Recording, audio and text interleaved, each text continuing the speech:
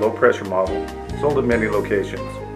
Use a fine material tip to atomize the Everbrite while spraying. Check your technical specifications for recommendations.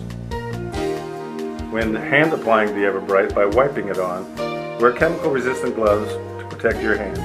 Pour Everbrite in a container. A disposable pie tin works well. Dip the applicator completely in Everbrite and then wring it out. You can also use a clean, lint-free white cloth folded into a pad. Just wipe on Everbrite and watch the color and finish come right back.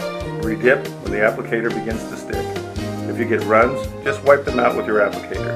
If you miss a spot, let the coating dry and then recoat it. It will dry in about 5 to 10 minutes depending on temperature. That's all there is to it. The color and the finish are immediately restored